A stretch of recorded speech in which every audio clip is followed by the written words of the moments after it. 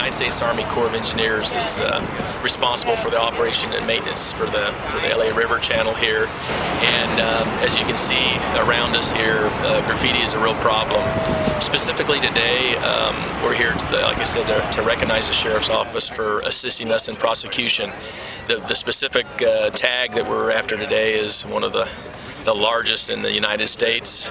It's approximately 2,000 feet long and about 60 feet high.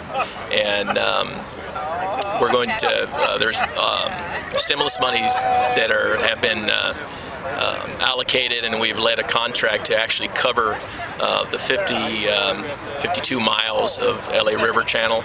And today, actually, after this award ceremony or presentation ceremony, we're actually going to cover this largest tag of MTA, which is stands for Metro Transit Assassins. The Sheriff's Office is involved in the prosecution of the individuals that they have identified as being the ones that put this tag up, and so that's what we're here today to do. You know, it costs us a lot throughout the city to take down graffiti each and every year. We spend over $10 million, and we've got to do more. We not only need more resources, but we need to better coordinate between and amongst different agencies to make this possible. So it's one step of many that we're going to do to make sure that we take down and reconquer the LA River. What does it really mean?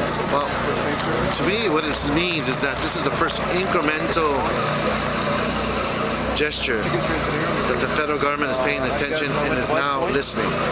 Before, we were kind of like shooting in the dark and hoping someone would listen. Someone would see the sign that says, help us, we need resources from the federal government. Now someone has responded.